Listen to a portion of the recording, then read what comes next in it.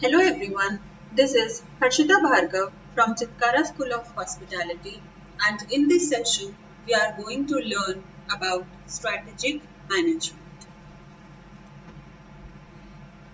And the topic we are going to cover in this session is corporate level strategic alternatives, which means that what are the different strategic alternatives which are available to a corporate in order to achieve its goals and objectives. There are three levels of strategy formulation, which are corporate level, business level, and functional level. That means at every level of a business organization, strategies are formulated. And in our syllabus, we are going to learn about corporate level strategies. So these are different corporate level strategies, which are stability strategies, expansion strategies, retrenchment strategies, and combination strategies. These four kinds of strategies comes under corporate level strategy.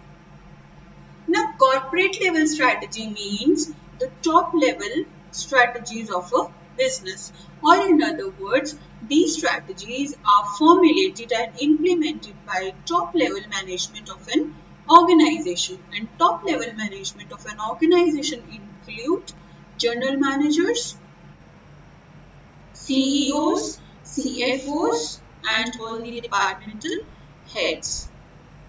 So let's discuss them one by one. First is stability strategies. As the word suggests that stability means to remain constant or to make no change at all in making plans or policies or strategies of a business. So let's discuss stability strategies in detail.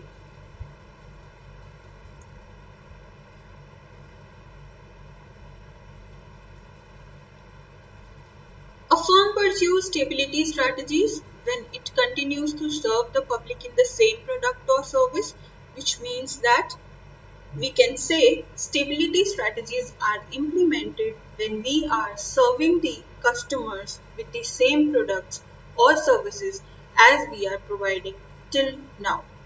We were providing in the past also. Those products or services are being served to the customers or the public or various functional sectors also. And it is also important to note here that a business defines its definition, which means in a business definition, a business defines what are its products, what are its services, who are its customers, and who are its market segments. So, here, in case of stability strategies, the business definition of an organization remains the same over a period of time. In other words, we can also say that in stability strategies, we can only make incremental improvement of functional performance. We cannot permanently change or we cannot extensively change the products, services, or our performance. We can just incrementally improve our performance in case of stability strategies. Now the question arises, why stability strategies? Why a business should always implement stability strategies? Reasons are, number one, they are less risky, they involve less changes. Moreover, people or employees of an organization feel more comfortable with the things as they are because it is the basic nature of a human being to revert or to exert the changes. So, stability strategies involve less changes, so people feel comfortable with the things as they are at present. Stability strategies would also be followed at those places where the business environment is relatively stable. In other words, the demand and supply of the product is stable enough to remain in the business. Next is expansion may be perceived as being threatening. That's why stability strategies are being followed in a business, because expansion is treated as threatening, or it will damage or endanger the business existence. That's why stability strategies are also followed. Moreover, consolidation is sought through stabilizing after a period of rapid expansion. That is also one of the important reasons why a business should follow stability strategies. Stability strategies are also known as no change strategies, which means taking no decisions or taking decisions sometimes.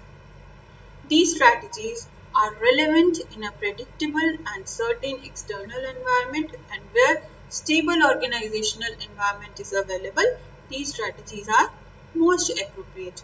And these strategies are suitable for small and medium-sized firms. Or in other words, small and medium-sized firms can rely upon stability strategies in order to continue with their business.